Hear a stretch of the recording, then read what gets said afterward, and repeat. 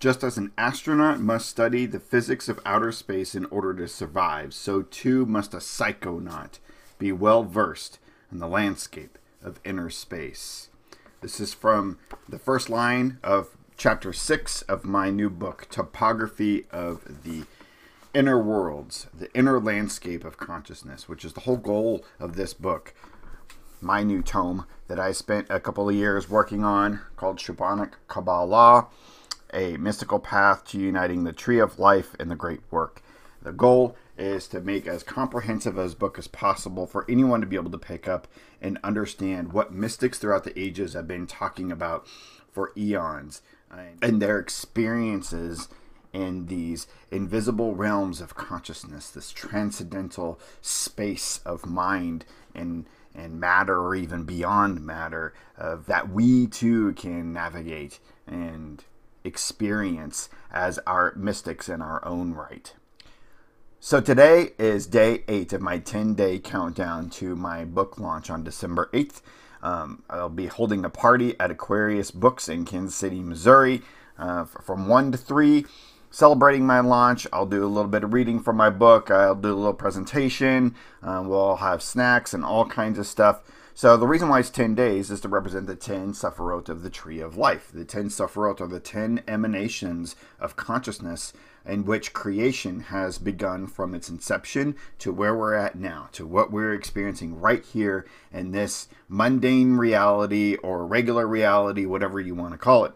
And day 8, it represents the 8th Sephiroth on the Tree of Life, which is Hod. Hod is splendor. It represents splendor, the splendor of intellect, which is where the forms within the astral plane really begin to concretize so that they can become manifest into the world. And by forms, I mean ideas that are turning into symbols or some other form of manifestation which will reveal itself in the manifest world.